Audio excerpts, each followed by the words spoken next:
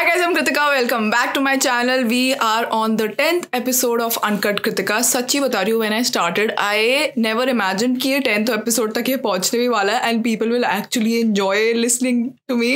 But here we are on the 10th episode and actually सबसे ज़्यादा demand इसी episode की होती है and I'm so happy and glad that you guys are loving it. So, like every time, I'm without makeup. I have my coffee with me. तो इस coffee की बड़ी डिमांड है. अच्छा ठीक है, एक एपिसोड में I'll tell you guys how I make my coffee. बहुत सिंपल है, मैं कुछ भी नहीं करती, but I'll show it to you guys. I have my coffee with me and Kritika से सीखिए टॉपिक कैसे चेंज करके आप दूसरे टॉपिक पे कैसे जाते हैं. Okay, coming back. So without any further ado, let's get into the video. Before I start the video, पक्का वाला promise, अब ये एवरी थर्सडे जाएगा विदाउट फेल, चाहे मैंने 2 दिन पहले कोई एक एक्स्ट्रा एपिसोड क्यों ना डाला हो, क्योंकि बर्थडे के चक्कर में ना मैंने वो 27 थिंग्स आई लर्न डाला था एंड वो थर्सडे के पास आ गया था एंड देन आई थॉट अब थर्सडे 2 दिन बाद है, अब कौन देखेगा. लॉन्ग स्टोरी शॉर्ट, ये एवरी थर्सडे अब लाइव जाने वाला है पक्का. I won't miss it because I actually really enjoy doing this. Okay, so the first question is how to take your power back. I think first thing सबसे ज्यादा important होता है self awareness. And कभी कभी हम इतना बह जाते हैं इमोशंस में, हमें रियलाइज नहीं होता कि हम कर क्या रहे हैं एंड जब हम बहुत डीप डाउन चले जाते हैं फिर जाके हमें रियलाइज होता है ओ शिट, हमारी लाइफ क्या हो गई है, सब कुछ everything falls apart. And but the first thing is self realisation. If you know that you want to be the best version of yourself and you want to take that power back, first thing you have to do is love yourself. It all comes down to love, I'm telling you. जब आपको पता लगता है ना कि आप अगर अपने आप से प्यार करते हो ना तो you stop giving people discounts. and आप जब कोई आपके साथ बुरा ट्रीट करता है ना कोई, तो आप उसको जाने नहीं देते हो इन अ सेंस कि अगर आपको पता है कि इस बंदे के साथ मेरा नहीं बन रहा है and this person or this thing is bothering me, मेरा mental peace bother कर रही है, तो you detach yourself from that. That's so true. और सबसे ज़्यादा मुझे पर्सनली ऐसा लगता है जब भी मैं बहुत लो स्टेज में थी लाइफ में and when I wanted love और when I wanted someone to be there with me, वो डेस्परेशन के चक्कर में और द नीड के चक्कर में ना आप कुछ भी बन जाते हो किसी के लिए and then you start losing yourself. But I am glad that you have realised that you वांना take charge. So first thing is focusing in yourself, and the more you distract yourself with things which make you feel better about yourself, if you start focusing on your body or your health or start doing things for yourself which you actually enjoy, and the most important thing is how to heal yourself. Healing takes a lot of time and it depends कि आप as a person कितनी जल्दी bounce back कर सकते हो. For some people it takes a lot of time and ये मुझे बहुत question आता है कि how to overcome a breakup, कितना time लगता है and stuff like that. Trust me, even I was like that. But कुछ भी जो अभी हमारी लाइफ में फेस चल रहा होता है ना, हमें वो जो हम इमोशंस उस टाइम गो थ्रू कर रहे थे ना, हमें लगता है shit this is going to be permanent and मैं यही फील करने वाली हूँ through out my life. And trust me, I am saying this from experience, जो उस टाइम लगता है ऐसा कभी भी नहीं होता. Your life changes in 2 years 3 years and कभी कभी 6 months में भी आपकी लाइफ चेंज हो जाती है और आपको लगता है कि ओ माई गॉड 6 महीने पहले मैं इस मेंटल स्टेट में थी एंड अब I have grown as a person. Imagine this scenario, आपकी लाइफ में कोई ऐसा कभी इंसिडेंट हुआ है जब आपको लगा है आपने गिव अप कर दिया पूरा कि इससे गंदा कुछ हो ही नहीं सकता, now I can't stand back. आपको लगता है कि अब आप कुछ भी ठीक नहीं हो सकता. And remember how you became a much stronger person after that and हमने वो फेस कैसे क्रॉस करा है. आई एम श्योर सबकी लाइफ में कुछ ना कुछ ऐसा जरूर हुआ होता है जो हमें लगता है कि हमारे पास इतनी एनर्जी नहीं है कि हम ये फेस क्रॉस कर सके. हम उससे बहुत स्ट्रॉन्गर आते हैं. हमें एज अ ह्यूमन ना, हमें पता ही नहीं होता अपनी कैपेबिलिटीज जब तक हम उस एक्सटेंट तक अपने आप को लेके ही नहीं जाते हैं. मतलब हम बड़ी टेक्निकल बातें कर रही हूँ मैं, बट जब तक हम ऐसे डिफिकल्ट फेजेस क्रॉस ही नहीं करेंगे ना, हमें अपने अंदर का स्ट्रेंथ ही नहीं पता लगेगा. And I personally I am so proud of my self and I think everyone should be proud of themselves because हम अपने आप को क्रेडिट नहीं देते, बट हमने इतनी डिफिकल्ट सिचुएशन से बाहर निकले और हमने क्रॉस करी and we have become a stronger, a better person. I think healing तभी होती है जब आप अपने आप को जेन्युइनली प्यार करने लगो एंड अपने आप को चेंज करने की जेन्युइनली कोशिश करो, बी इट अ ब्रेकअप और अ ब्रोकन फ्रेंडशिप. अगर आपको पता है कि किसी से 1 महीना दूर रह के अपने आप पे फोकस करके मे बी वो बहुत डिफिकल्ट होगा आपके लिए करने के लिए, but if you love your self you will do that. Healing obviously takes time. Make sure you're filling your head with positive stuff and आप positive चीज़ें सुन रहे हो, देख रहे हो, उन लोगों के आसपास रह रहे हो जो आपको genuinely खुश करते हैं, not जो आपकी सिर्फ खुशी में साथ देते हैं, या फिर जो genuinely आपके साथ आपके हर मोमेंट में साथ रहे, उन लोग जो आपकी केयर करते हैं genuinely. And I think you get the vibe. आप किसी से भी बात करते हो ना, you get a vibe and you know this is my person. So yeah, and writing down your emotions also really help. कभी कभी कोई हमारे पास, हाँ मुझे क्वेश्चन भी आता आता है if you don't have a friend what to do. Sometimes when you don't have a friend ना, हमें most of the time ये चाहिए होता है कि हमारी कोई बात सुन ले, and when we say things out loud हमें अपने mind में भी बहुत सारी चीज़ें clear होती हैं. So you can write it down and throw the paper away, और आपको रखना है आप रखो, but I think it's better if you throw it away because I think negativity रखनी नहीं चाहिए अपनी life में. You write it down and you throw it away, and it really helps. I know it can't compensate for a friend, but it's really helpful writing down your emotions. Please try it. And yeah, that's how you heal yourself. You start loving your body, start doing stuff yourself. It all comes down to similar things. हमें सबको पता होता है हमें क्या करना है, but we need someone to tell us that this is how you're going to be okay.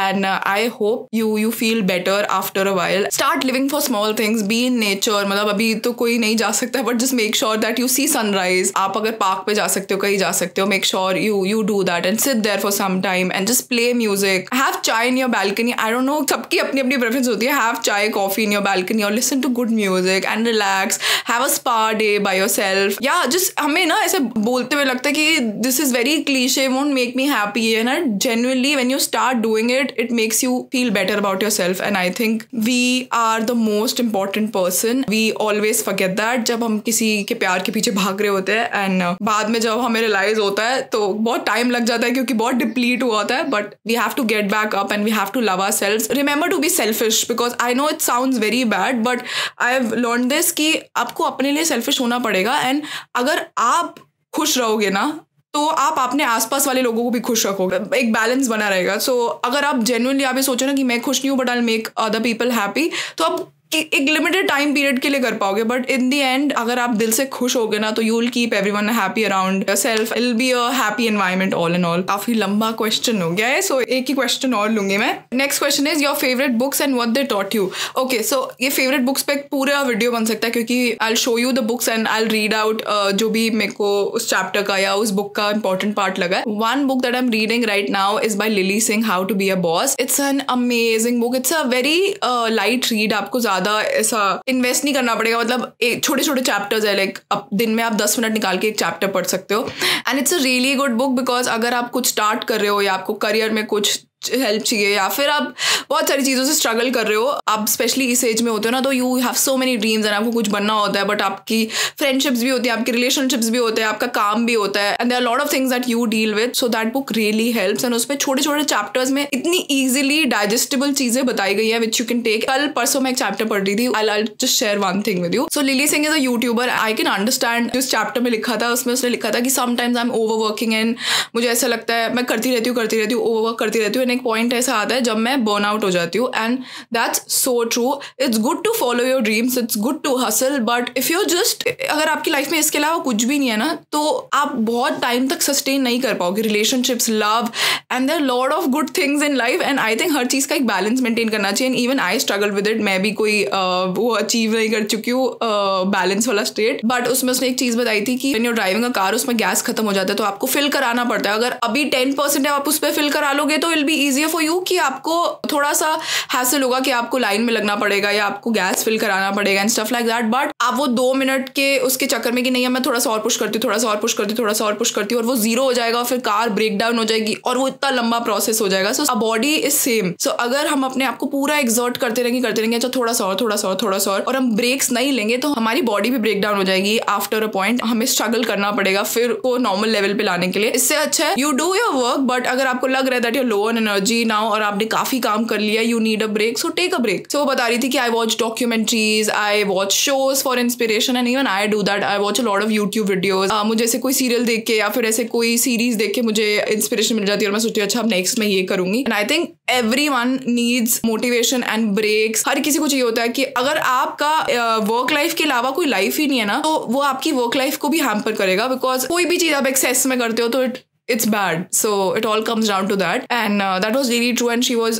just talking about different series and जो भी Game of Thrones and stuff like that. I haven't seen Game of Thrones. Let me know if you have seen Game of Thrones. मुझे पता नहीं क्यों लगता है कि मुझे पसंद नहीं आएगा वो शो. For some reason मैंने start नहीं करा अभी तक. But a light read and it shows how to handle situations in life. Read it. Okay. Moving on. Last question. Teenage insecurities. इस पे बहुत question आए थे कि I'm 14 years old, I'm 12 years old, I'm 16 years old, मेरे साथ ये हो रहा है वो हो रहा है. I am just here to tell you right now, everything gets better. सच बता रही हूँ, जब मैं 9th-10th में थी या फिर आई थिंक मैं बहुत छोटी थी, तब मेरे माइंड में इतनी ड्रीम्स थी एंड मुझे ऐसा लगता था ओ माय गॉड मैं ये अचीव कैसे करूँगी, मेरे दिमाग में इतना कुछ है. And I am telling you, you just have to believe in your self. And I am sure आप बहुत सारे लोगों को देख के अभी आपको लगता होगा कि oh my God she is so pretty, she is so tall, she is this and that, I am not like this and that. Just calm down. सच में बता रही हूँ, you need to love your self. It's a very basic thing, but जब आप अपने आप से प्यार करने लगोगे ना, तो आपको अपने हिडन टैलेंट्स भी दिखने लग जाएंगे और आपको ऐसी चीजें दिखने लग जाएंगी और लोग भी अप्रिशिएट करने लग जाएंगे. बिकॉज लॉ ऑफ अट्रैक्शन, आप जैसी वाइब्स देते हो ना, लोग वो वाइब्स कैच करते हैं और आपको वैसा ही मिलता है इन रिटर्न. बड़ा वियर्ड सा एग्जांपल है, connect, I don't know you can connect और no, but I was struggling क्योंकि मैं ट्रैवल करती रहती थी ना, और मतलब मैं बाहर का बहुत ज्यादा जंक फूड वगैरह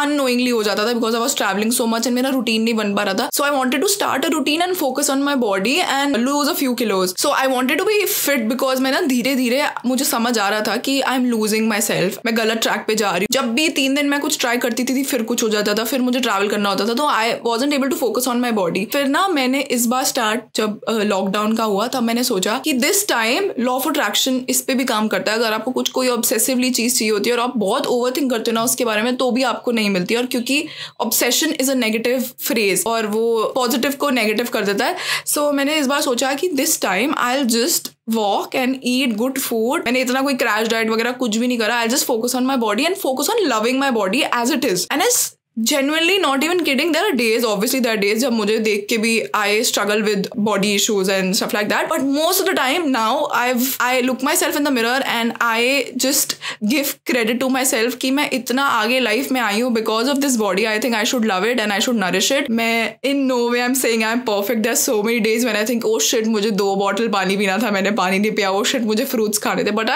I'm trying to get on a better path. Not even kidding, I lost a few kilos, my skin started glowing and it's not magic. ये मैजिक नहीं होता है कि लॉ ऑफ अट्रैक्शन देख के आप बोलो ओ ऐसा होने लग जाए, ऐसा होने लग जाएगा. आप सिर्फ पॉजिटिविटी देते हो एंड यू. ऐसा नहीं था मैं बैठी हुई थी, I was eating junk food and I started losing weight. I genuinely started working on my body. I started filling my self with positive thoughts. ऐसा होता है ना कभी कभी when you are following your diet and आपको कोई result नहीं दिखता तो आप गिव अप कर देते हो. कोई भी चीज होने में टाइम लगता है. एंड या सो आई जस्ट थॉट कि बीच बीच में I will get on the weighing scale to सी कि कैसा चल रहा है, किस ट्रैक पे हूँ. And I am not even kidding, I started losing weight without even realizing because I was just happy and I was just eating good and enjoying myself, enjoying my not criticizing my body. So I think that really helps. Teenage insecurities पे वापस आते हैं. Oh my god, Kritika, how do you change the topic so quickly?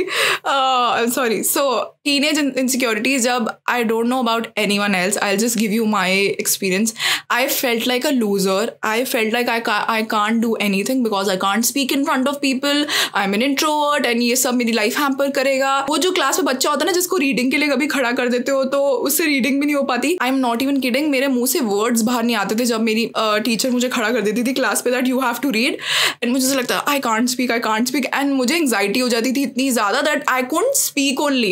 It was so embarrassing and I just thought O my God my life is over, मैं कुछ नहीं करने वाली हूँ आगे लाइफ में, यही होगा. But I am telling you there is hope for everyone. If I look back 5 साल पहले वाली Kritika, I have changed so much I can't even tell you. And it's a process, it's a journey. आप 2 साल 3 साल 4 साल बाद एक different person होगे बिल्कुल. You just have to love yourself. I know मैं एक broken record की तरह बहुत किसी को इरिटेशन ही हो रही होगी सुन के कि why is she saying love yourself again and again, but I'm telling you it all comes down to that.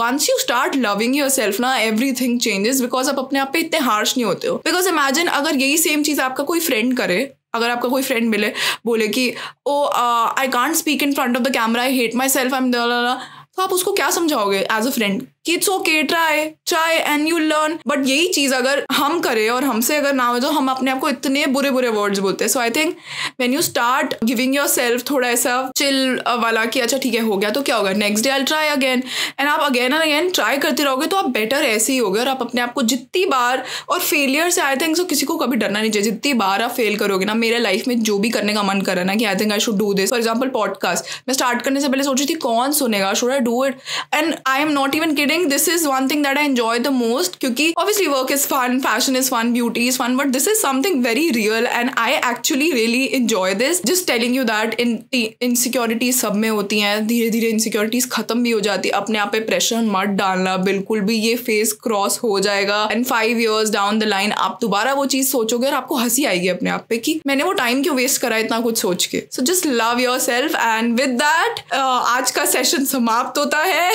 काफी लंबा हो गया है, but I hope you guys enjoyed the video. I will see you in the next one, but let me know क्या चाहिए next topic. If you enjoyed this, कैसा लगा please मुझे कमेंट सेक्शन में बताना. I am so glad that you guys are loving the episode so far. I love you guys so much. A big big big hug. I know सबके लिए बहुत tough हो गया अभी कोविड की वजह से, सब घर पे and everyone is so irritated right now, but just hold on, I will get better. We are hoping on hope, but yeah, I will see you in the next one. Bye guys. Train, why you gotta play me like that?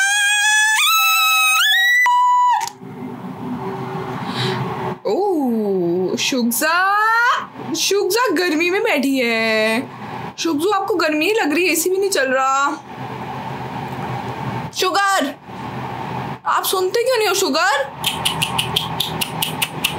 Sugar, आपको एक काम दिया भगवान ने, मेरी बात सुनना, आप वो भी नहीं सुनते हो.